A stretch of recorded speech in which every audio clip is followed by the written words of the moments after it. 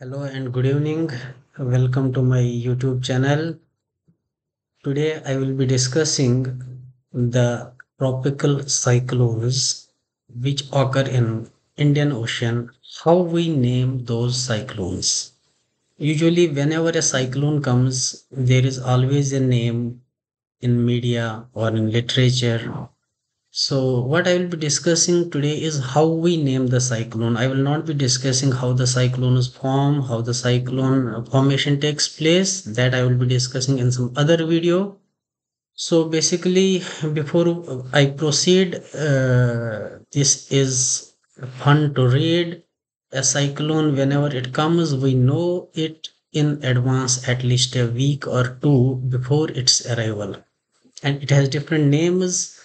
And the cyclone has a power of a power of a nuclear bomb. And when we describe a cyclone, it has so many things into it, and one important thing is the eye. A cyclone has a eye as well. And when a cyclone comes to a land, what we call the landfall, it loses its energy and then dissipates. So basically, a tropical cyclone needs some conditions before it starts forming. For example, the surface temperature of an ocean must be at least 27 degree. If the surface temperature is less than 20 degree, 27 degree, we will not have a cyclone. So these tropical cyclones, they have different names in different areas of the globe. For example, if we see the Caribbean Sea, these tropical cyclones are known as hurricanes, while in the China they are known as typhoons, and in Indian Ocean we call them tropical cyclones. In Japan they call it typhoon, while in the Australia they call it willy willies, and in USA they are known as tornadoes. So these cyclones, basically, these tropical cyclones are having different names in different oceans of the globe. So this is basically a top view of a cyclone. It looks like this. If we see a cross section, and this is the cross section of a tropical cyclone. There is a central part, what we call eye of the cyclone, and there is a low pressure in the center, and winds come into towards this low pressure area and then start rising. This I will be discussing in some other video. Now, if we see the distribution of these tropical cyclones, they basically occur between the Tropic of Cancer, that is 23 and a half north, and Tropic of Capricorn, that is 23 and a half south. And that is basically the distribution of these tropical cyclones. Now, why we need to name a cyclone? Here is basically a cyclone starts, from some X location and reach thousands and thousands of kilometers away and strikes a continent which is far away. Or sometimes a cyclone can start, near India, and it can all the way go and hit the Myanmar, or it can all the way go and hit the Sri Lanka. So likewise, if a cyclone comes in the Bay of in the Arabian Ocean, it can all the way go and hit the Yemen. So these cyclones, start at one place and they reach to the other place, and it takes time, a week or two sometimes. So earlier there was a problem. A cyclone used to get different names in different areas. For example, today if a cyclone starts from this our Arabian Ocean, and after 1 week it will reach to the Pakistan, we will give a different name and Pakistan will give a different name. We will be having a different time, they will be having a different time. So this was creating a problem in literature, because a particular cyclone was getting different names and dates at different places.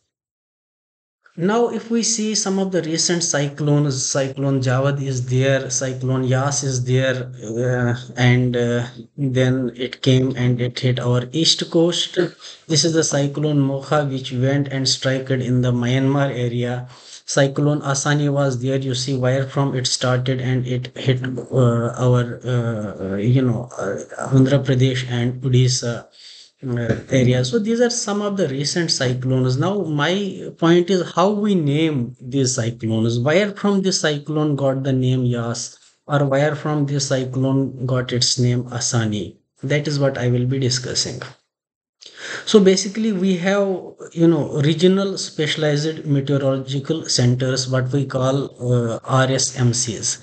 These RSMCs are there throughout the globe. We have one what we call RSMC Delhi, New Delhi. We have one in the Tokyo. We have one in the Miami. Total, we have six RSMCs, which are basically responsible for naming the tropical cyclones in respective oceans. So, in our northern Indian Ocean, it is RSMC New Delhi, which is responsible for naming the cyclones which come in our Indian Ocean. So basically, if we see the WMO in its 27th session in Muscat, Oman, they agreed naming the tropical cyclones which come in Indian Ocean. Earlier, these tropical cyclones were getting names randomly, but what was needed was a systematic procedure to name these tropical cyclones that was required to be put into the place. So in 2000 they agreed that the tropical cyclones need to be named, while we had already a systematic naming system in place in the Atlantic Ocean. So basically, it was seen that in the Indian Ocean, be it the Bay of Bengal or the Arabian Sea, the cyclone was used to affect the eight countries, that is the Bangladesh, India, Maldives, Myanmar, Oman, Pakistan, Sri Lanka, and Thailand. These were the eight countries which were put into a panel, and all the eight countries were supposed to suggest or supposed to propose eight names. So each country was supposed to give the eight names, and these countries were put into the alphabetical order, that is Bangladesh first, India second, Maldives third, and like that. So this naming system actually started in 2004. So basically we have eight countries and each country gave eight names. So in 2004 we had 64 names in hand. So this is the complete list that started in 2004. We have Bangladesh gave eight names. Those names are Anil, Agni, Nisha, Giri, like that. Then India gave its eight names like Agni, Akash, Bijli, Jal, Lihar, and like that. Likewise, Maldives, Myanmar, Oman, Pakistan, Sri Lanka, and Thailand all gave their names. So when first cyclone came in 2004, the name was given as Anil.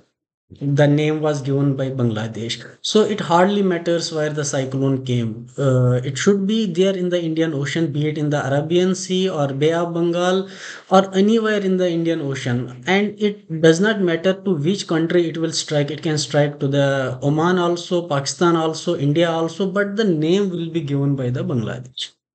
So then the next cyclone, when it came, the name will be given by India and the name will be Agni. And likewise. So, but this list came to an end in 2019. In 2019, we saw this Amphan was the cyclone which came in 2019, and this list got over at that time. Earlier, if you remember, we had a cyclone Hudhud. This created lot of destruction in our east coast, particularly the Andhra Pradesh and the Odisha. This cyclone came in 2014. If I remember, it was October 2014 when the cyclone came, and the cyclone created a lot of destruction in India. But the name was given by the Oman, so people got confused that cyclone came in the east coast of India. How can Oman give the name? So basically, we had a naming system, a systematic naming system in place. So after Hudhud, there was another cyclone. The name was given as Nilofer, like that. So this list got over in 2019, and in 2019, the 45th panel of tropical cyclones, they again met in 2018, and they proposed that a new list has to be prepared for naming the tropical cyclones.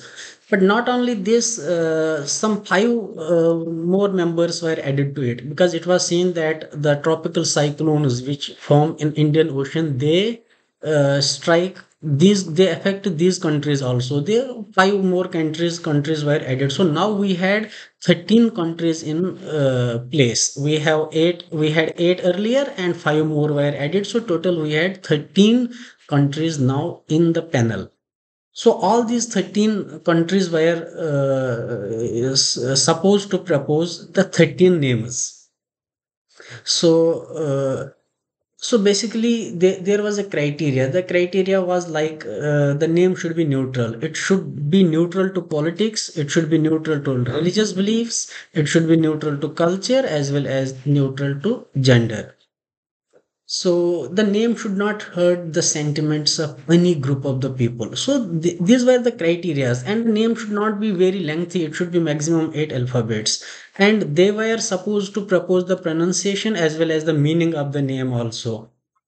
And not only that, but the committee had a right to reject any name. If it violates any of the rule, they can reject the name. So in 2019, now we had the new list in place, where we have the 13 countries starting in alphabetical order from Bangladesh, India, Iran, and then up to the Yemen. We had 13 countries in the panel, and each country gave 13 names.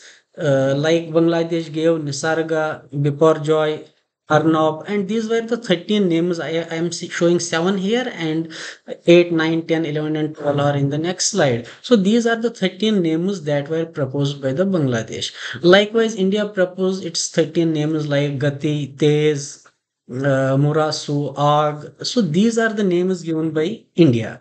So how from 2019, when the first cyclone came, it took the name of Nisarga. When the second cyclone came, it took the name of Gati.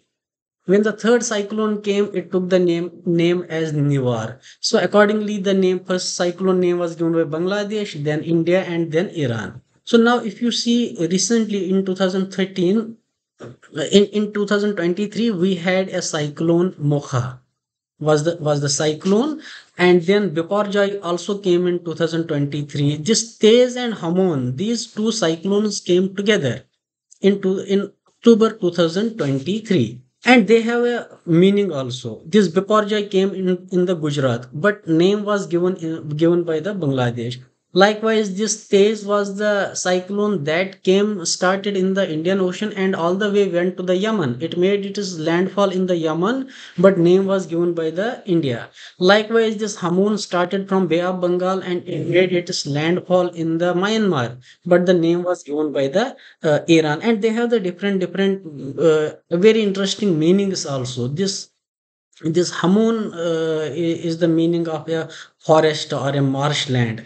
Likewise, this Biporjai in Bengali, they call Biporjai a disaster. So, like that. So this is the list that we have presently in place, and up to this Hamoon, the earthquake, this cyclones have come, and the next cyclone which will come will be given a name of Midhili, and the name will be given by Maldives. Wherever it will come, that does not matter. The name will be Midhili, and the name will be given the Maldives. After Midhili, if we get another cyclone, the name will be Migjom. This Migjom is the pronunciation here, and this name will be given by Myanmar. Even if it comes in India also, the name will be Migjom given by the Myanmar.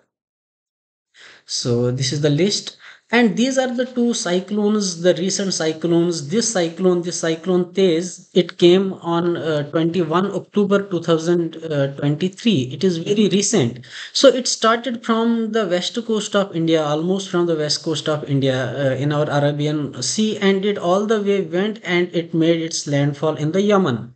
So although it struck the Yemen, but the name was given by India. The name was given as Tez as per the list which is there. Now the another cyclone came on 25th October.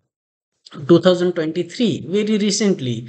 And it started from our Bay of Bengal, and it all the way went and struck at the Myanmar and the Bangladesh, east and south of the Bangladesh. We got lot of precipitation in the eastern India. So here the name was given by Iran as per the list. The name was Hamoon. It was given by the Iran. So now, whenever we get a next cyclone, whether it will come tomorrow or if it will come day after tomorrow or in the next month, we know the name will be Midhili. After that, the this will be the name Migjom, and then Rimal will be the name given to the next cyclone. So list will go like that. And then once this column gets completed, then there will be the Arnab, Marossia, and all these names will be given to the cyclone. So this is how these tropical cyclones get their names. So right now we have more than 150 names in hand. So almost this list will go up to I believe 2040, 2045. We have the list, we have the naming of the cyclones. Thank you very much.